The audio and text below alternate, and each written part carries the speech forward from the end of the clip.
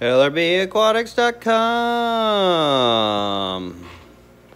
Hello world, how's it going? It's your boy once again, LRB Aquatics, bringing it to you with another live video. Some of you guys may have already seen it, where I showed Gary Lange's method of hatching eggs. And now it's only been a couple days, I've already got a ton of fry, super excited about that. And I wanted to do a follow-up and show you guys what I do, and also share with you some of Gary's notes as well on how he does it. So let me go ahead and get you flipped over here.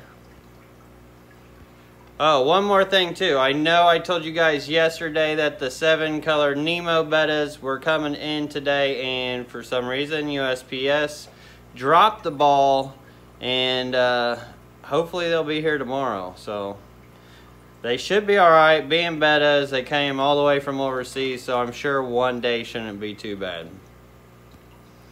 Alright, let me get you guys flipped over here. So I've got fry in all of them, I think. Here are the Chilatheridae campsi. You can see the eggs are getting super dark here. So these are all about ready to go. Now, I did get some G-Max, which is the Glossolepis maculosus. I got a couple babies of those, 6 already. And I ended up going ahead and taking them into the other tank. That happened yesterday and the day before. But today, there was actually a nice countable amount in both these that I could see. My girlfriend said there was some in here. Oh yeah, I see one swimming around right there. Those are the Bowmani Melanitania. And looks like the Pygmaeas still haven't hatched yet. They still look kind of fresh. But I've been changing the water, about 75% of it every other day, with nice new clean water like I showed in the other video.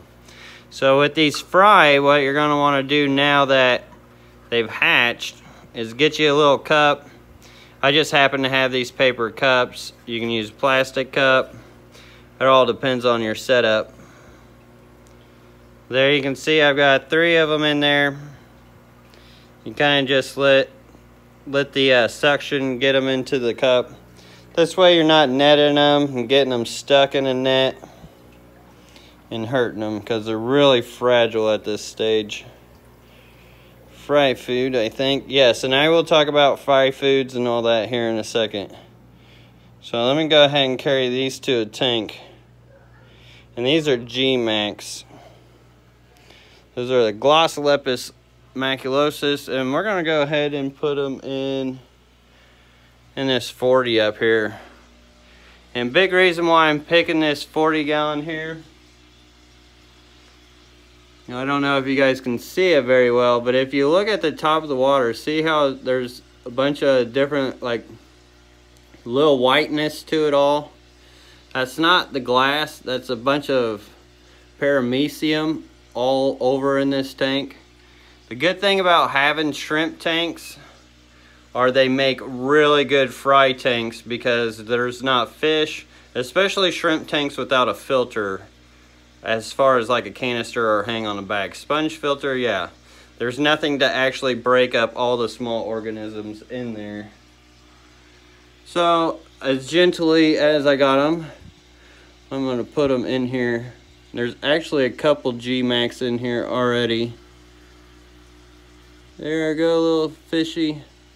There they go, off into their new home. Now with this size of tank too, I can fit a whole bunch of them in here. See if I can get them on camera. Oh yeah, there's a little one swimming right there. Yeah, tons of natural fry food in there. Now it's really important to feed these like pretty much as soon as they hatch. They don't have any yolk sacs or anything like that, so they do need food right away. And I do give them this golden pearl. Actually, I have a bag of it in here. I've got the vial Gary gave me, but it'll be better for you guys to actually see a bag. Now wait 2 years. Yeah, they take a long time to grow. That's for sure. They're like a fine wine. And here's the food. Flip you guys over.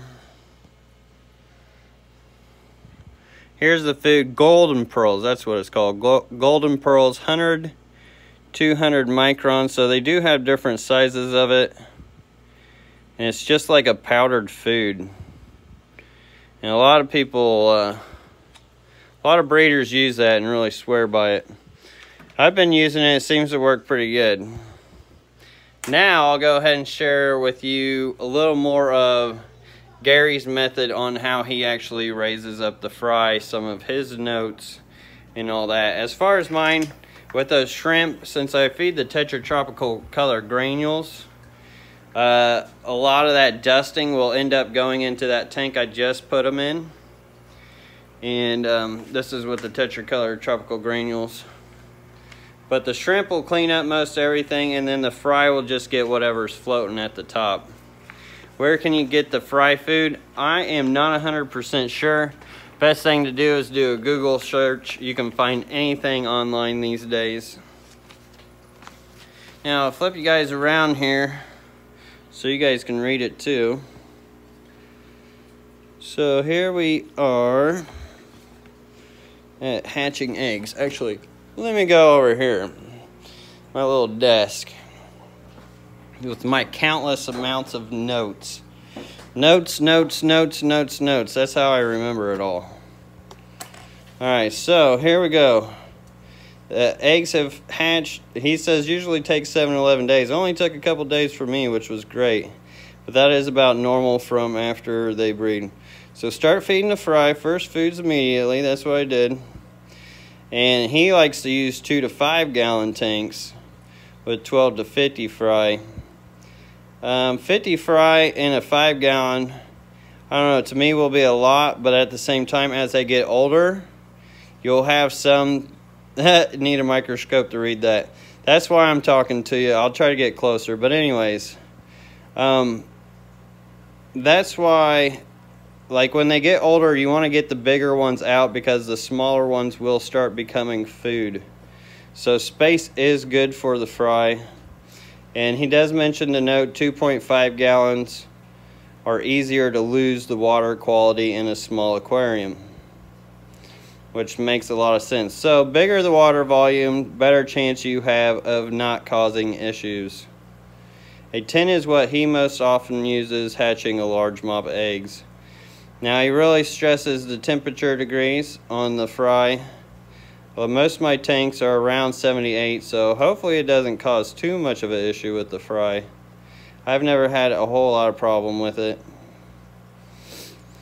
And let's see, he does mention that the higher temperature will actually help them grow faster, which is very true. And add a few snails. Yes, if you don't have any snails or shrimp in the tank, you want to add something because they will actually help eat the excess food, which makes a big difference. Because if that little bit of food is so microscopic, but it could still lay at the ground and fungus, so that's really important. So rainbow fish live at the top of the water. And yes, turn down the let's see, they'll drown soon in the surf that you produce by heavy aeration. Yes, so you want to, green water is good for first foods, vinegar, ills. But you do want to turn down the aeration because the aeration can end up drowning them. That's what he was saying pretty much in a nutshell. Let's see. Feed twice a day or more often if you can. You can get brine shrimp direct. In 3 to 7 days, they'll be ready to eat new brine shrimp. Your goal is to get them to eat live baby brine shrimp. As many of you guys know, I don't mess with baby brine shrimp. Let's see, also first foods alternative, golden pearls mix including chlorella powder. I've never heard of that. Health food stores, spirulina, not as good as chlorella though. Astaxanthin powder, I haven't heard of these. This is brine shrimp direct, which really brings out the reds early in red color fish. Keep it in a tightly sealed container, freezer, blah, blah, blah. Go easy on the feeding. And if you want to read this more up, like more of this, feel free to pause the video after I put it up and all that stuff.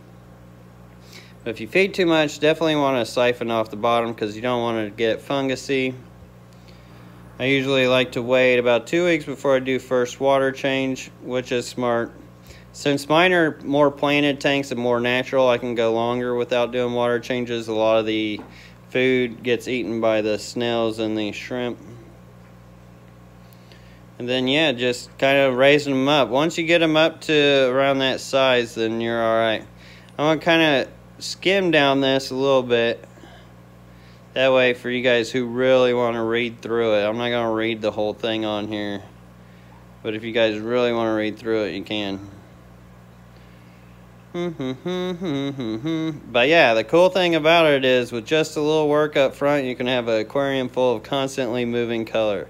That's the cool thing about rainbow fish is you only need a few of them to end up with a huge tank full of rainbow fish. And here's some other good references too if you guys like to check out this stuff.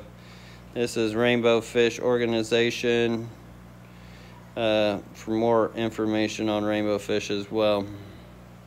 So alright, I thought I'd go ahead and share that with you guys, a little update on the rainbow fish eggs. Any last questions before I hop off here about the rainbow fish eggs and everything else? As always, I have my Friday night live streams, 9:30 Eastern Standard Time on Fridays, where you can ask anything. Alright, yep, bigger tank, more stable, that's for sure. Keep Gertrude Fry at 74, 76 without problem, says Luca. Awesome. Need a microscope to read that. Alright, I got to all that. Alright, so there you go. Oh, wrong way. You can see I need to do recycling. Got a lot coming in. A lot going out. Alright, I gotta go eat my dinner. Hope you guys enjoyed this video. May learn something. If you didn't do it already, hit that like button. I would appreciate it. And until next time, everybody. Hopefully I'll have that 7-color Nemo pair tomorrow. I'm excited about them. And I'm sure they'll be alright. I think he's a little more worried than I am. I know how shipping goes, so what have you. So next time, everybody, peace.